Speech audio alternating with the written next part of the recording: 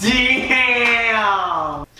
Welcome YouTube, this is Bro with my overview and review of the Upboard 1. I actually just purchased an Upboard 4 gig with 32 gigs of RAM, and we are actually running Windows 10 on the Upboard. They have a few different models of the version 1. They are releasing a second version coming up on Kickstarter that is actually a much larger board, and they actually put a lot of really good revisions. This is the board I have right now. It's the 4 gig model. I highly recommend if you plan to run a Windows operating system that you at least get at least 32 gigs of RAM, because the Windows OS is quite large after updates and you're not going to have very much space to use it as a personal computer.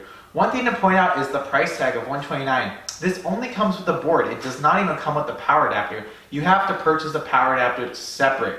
So one thing to note in that in the cost. The processor is an Intel Atom. You have built-in Intel graphics. It has 4 gigs of DDR3 RAM and has 32 gigs of eMMC, which is like SD RAM. It only has a USB 2.0 in this version. It does not come with Wi-Fi. Very important. I'm using a USB dongle Wi-Fi in order to get Wi-Fi on this right now, and that's why I'm currently connected with a Wi-Fi USB dongle to my home network. So these are the specs, and this is the board. I'm going to go ahead and show you a shot of the board I have in a case right now. I actually purchased the case. So unfortunately, when you buy this, even though it is a $129 price tag, you are going to be spending more money, for example, on a power adapter, which is $12, and shipping is not free. I also purchased a ABS plastic case. I don't recommend you get the case. I'm not really a fan of it. It looks okay, but it's not worth $8 in my opinion. And it really doesn't get hot enough to require a fan right now. You can probably modify a fan as well. So these options on their kits are a little pricey, and if you can't avoid them, I would. This loads well. This is on the Wi-Fi. You can kind of skip around. It plays YouTube videos quite well. You can load different videos. This is just the Windows 10 on the Upboard. So I'm getting a little bit of lag from going from small to full screen. I basically loaded this up with Windows 10. One thing to note is it claims it comes with the Windows 10 key. It does not come with the Windows 10 key. The Upboard Generation 1 does not come with the Windows 10 license. So if you select Windows 10 license, it doesn't ship with the OS, period. You have to go on their forums and build your own OS. Very important. They send you documentation. Basically, you go to the Upboard community. I know I spelled community wrong. This is their site where you go to set everything up. And if you notice, there's actually not really that many great guides on setting it up. I highly recommend just doing a Rufus Windows 10 USB. That's by far the easiest way. This is where you're going to get all your downloads and your forums. You're going to get all the information to set up your Upboard. It's pretty easy to explore. If you want to make software, if you want a Ubuntu or Linux one, you're going to go here. Microsoft Windows, only 45 topics, so not a lot of people are actually using and running. There's only 3 pages, and there's a few good informations on how to set it up here. You can. This is a Windows 64-bit, so I was able to install the Windows 64-bit without issue. I'm just going to show you on the system. The Katana works, everything's good. We have Windows 10. We have 4 gigs, 3114 is usable because you have the internal video card that's going to be using RAM, so just remember that. One thing to really point out, which I noticed, is the space.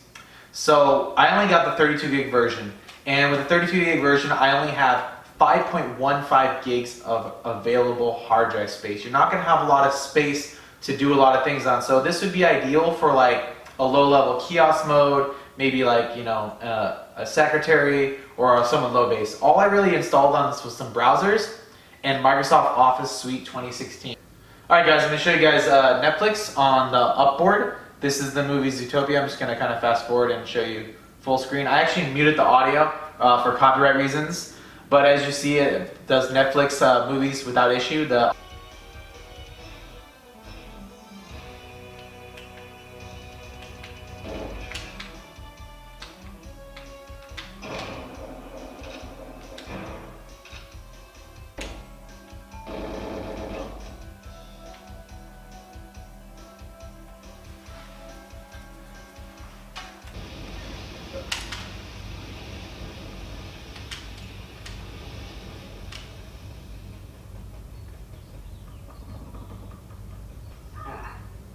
This guy.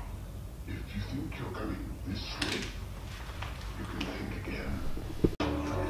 So default, they're saying they want 640 by 480.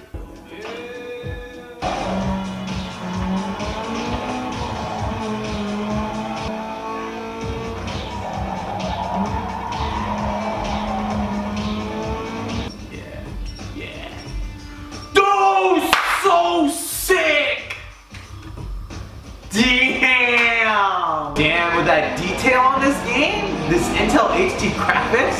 Oh, Sheila wants her turn, bro. Let me play. Oh, yeah. Oh, it's really lagging. She made the back, bro. Okay, so if we even just go up one setting. That's smoother. That's way smoother. Yeah, I can handle this.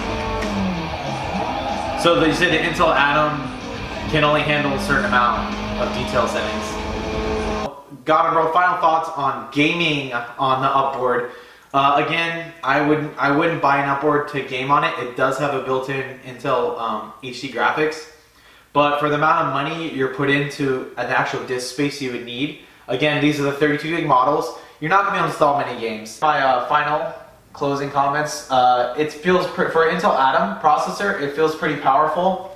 It does most work-based stuff. It's a good workstation. So why is it 7 out of 10? Why not 10 out of 10? It's a 7 out of 10 because it doesn't come with Wi-Fi built in like the Raspberry Pi does for a cheaper price. But how much does it cost to add Wi-Fi? $10. It'd be like $10 for USB Wi-Fi dongle to add on, and it doesn't offer enough hard drive space for a good price. The 64 gig version would be the one if you actually wanted a true computer to turn into, so you have enough hard drive space.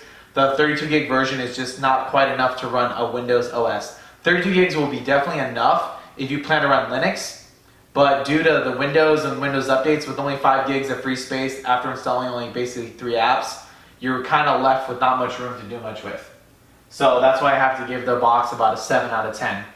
If you guys are interested, they're actually making an updated version called the Upboard 2, which if you guys are thinking about buying the Upboard now, I would actually hold off and wait for the Upboard 2 to come out. It's inside the ABS plastic.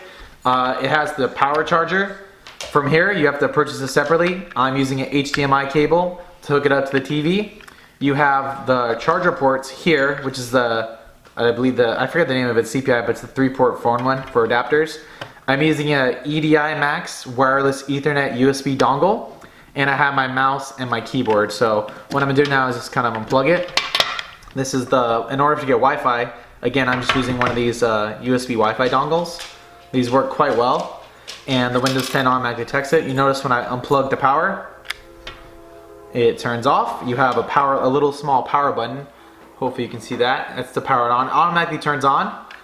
And you have your basic Ethernet adapters, your 4 USBs, nothing on this side, and your access port over here. And this is the case. I'm just taking it off. It doesn't have any fans. You have your battery up here on top, power adapter, HDMI. It's a passive. We just left this running for about 10 minutes. It's actually quite warm on top of the heatsinks. It does heat up quite a bit.